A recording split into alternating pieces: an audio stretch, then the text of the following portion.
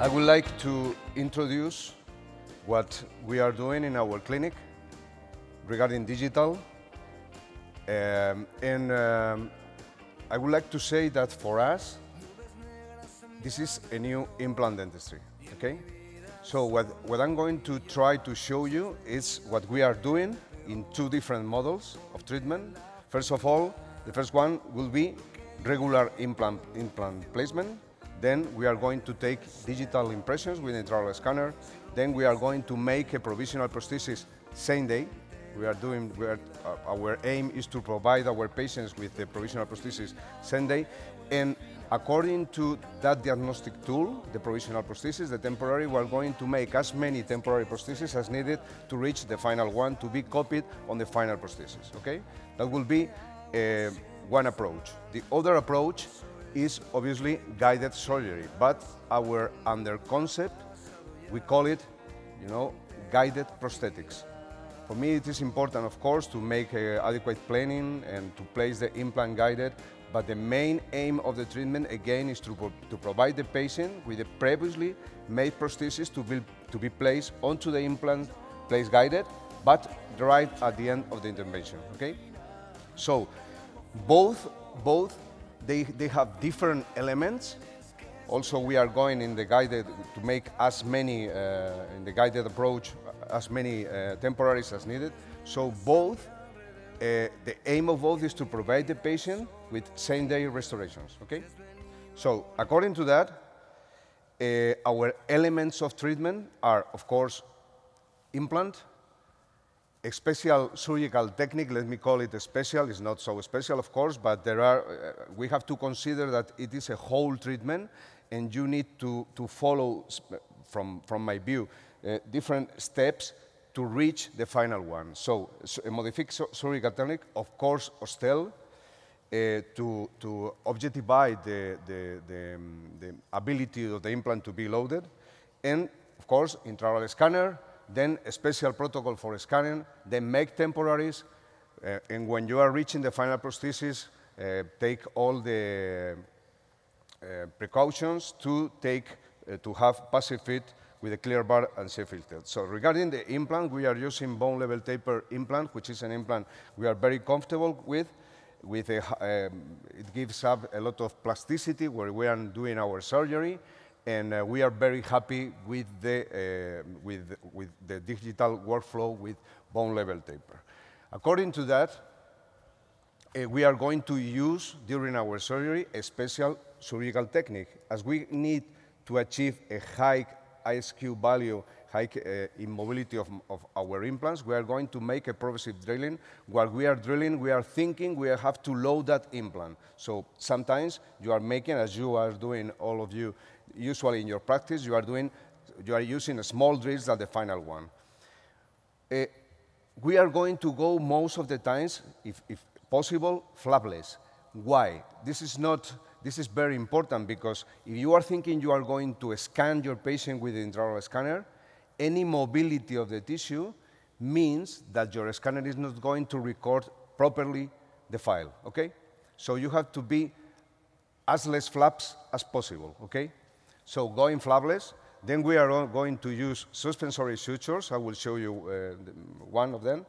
And of course, a visual control of the fitting of the abutments and of course of the scan body to the implant or to the scan body. So this is, for example, a ProArch case with 4 implants with 4 SREA abutments. And what we are doing in the lower is to create a hole in the bone, and then our suture is coming from the lingual, then entering the bone, and then going to the vestibular flap. Doing so, you are going to make a stiff suture and to make the floor of the mouth almost immobile. Less pain, less inflammation, and again, less mobility of the floor of the mouth when you are going to scan with your patient. Do you follow me? So no mobility means better scanner, no mobility means good results, means accuracy, okay? We need to use the Osstell. I was thinking during your presentations about the Osstell, and I try to find something in our life that can predict what is going to happen? So I think this is priceless, you know? For us, it is important because we need to objectify the meaning of our treatment from the very beginning, if the implant is going to be loaded, and to the future, reaching the best result for our patients and make any studies and everything. So for us, ISQ values are fundamental. Again, the intraoral scanner. We are using the Trios 3 from 3Shape. We have two, the color and the black and white, and we are really happy. We started to use it in 2012, and we are using in a chair-side model and also on sending to an external lab to do it. But our model is to place the implants, guided, non-guided, scan the patients, and produce the prosthesis in-house, chair-side from single unit to full arch.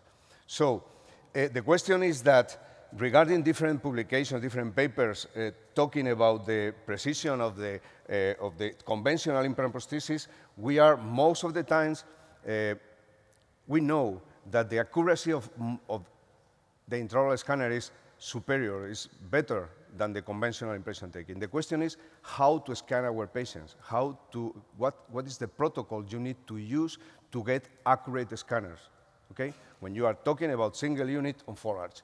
So our recommendation with the Trios is to make what we call a one-shot scan. It means that I'm going to create a main body of my scanner without stopping the scanner, to create a full body of my maxilla, of my mandible, with a lot of registrations, non-stopping the scanner. You stop the scanner, then the software is going to stitch different streams, and it will be better. It will be worse, sorry. So try to make a one-shot scanning. Then,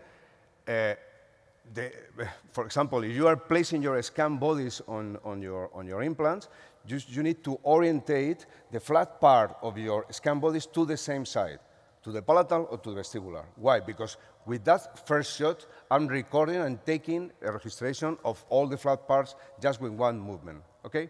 This is very important if you are dealing with a lower arch. And, of course, a different protocol when you are scanning, trying to get the best results of your scanner. So this is a patient. The perio asked us, because it was a terminal dentition, so what we did is to extract. This is very important. Please note that's the scanner of our patient, but we preserve both molars on the upper. Do you know that? Do you notice that? So preserving those molars, the lab technician can mix that file with the previous file coming from the study model scan. It means that blue is the study model scan, and that's the new scanner, the new file for the bridge to be designed, okay? So using that, you are modifying everything, because you have everything when you are matching both files. You are modifying, you are using the information from the occlusion, from the vertical dimension, from the position of your teeth, everything. So now we are going to preserve those molars only to give my lab technician all the information. That's the upper bridge. And we are going to place it nicely, same day. It takes about 1.5 hours to be milled. It is milled in TelioCAD, in polymethyl PMMA, and we are placing it. So the patient comes, and the ability to provide the treatment that all of us, we are looking for it. It is very important same day, because we are looking for simplicity, no pain, and a quick treatment, okay? But the basic on this patient is, have you seen the occlusion without touching nothing? It's because this is a copy of the functional situation of our patient, okay? So temporaries are one of the final steps, because this is, for example, is a guided full arch, coming from it's a guided prosthetics. It is obviously not so good, you know, but this is a diagnostic tool. We need to change as many as possible till we reach, for example, to this one made by Arturo Godoy in Mexico. We have a close collaboration with him. It's a dentogingival prosthesis to get our patient a nice appearance after providing the patient with several temporary breaches.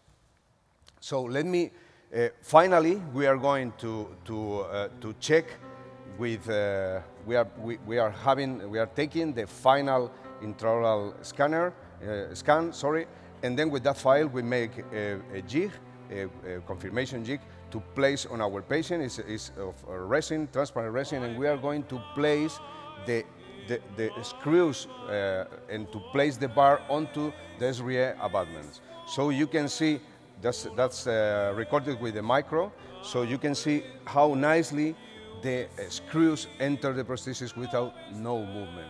We are trying to confirm that our file is correct and according to the design to be able to mill the final framework. Okay, so just before making the final one, we are making this, and we are also with the final framework, the zirconia or metal, we are making the seal-fill text. This is very convenient because you can see directly everything regarding your screw onto the abutment. Okay? It is better to make it clear.